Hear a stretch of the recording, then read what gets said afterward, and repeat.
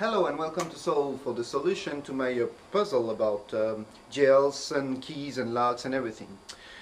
Let's take for example number 6, the jail number 6, and we'll see that guard number 1 turned the key, guard number 2 turned the key, guards number 4 and 5 didn't turn the key because 6 is not a multiple of 4 or 5.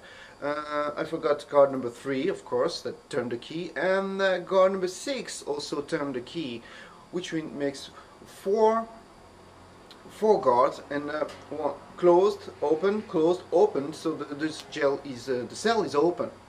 Question is, what is the condition for the cell to be open? Well, you need to have an even number of guards to touch the key and to turn the key. And why do we have an even number? Because 6 has an even number of divisors. So the question is, which numbers between 1 to 500 have an odd number of divisors? The answer is very simple. All those numbers are perfect squares.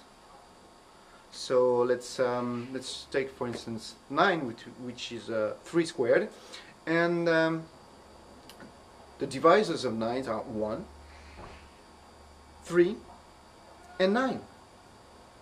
Because it's a perfect square, 1 by 9 makes 9, and 3 by 3, so it's used twice, that's why we have an odd number, it makes 9. So only squares and perfect squares work.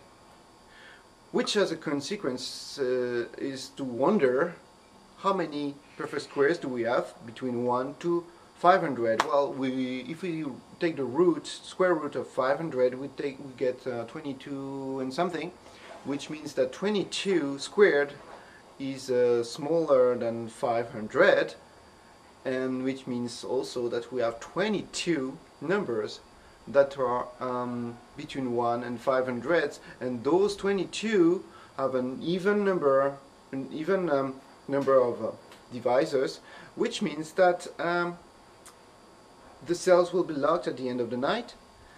So the last thing we have to know is just to make a subtraction to know that we have 478 cells that will be open at the end of the night, and 478 prisoners will be able to escape without any problem.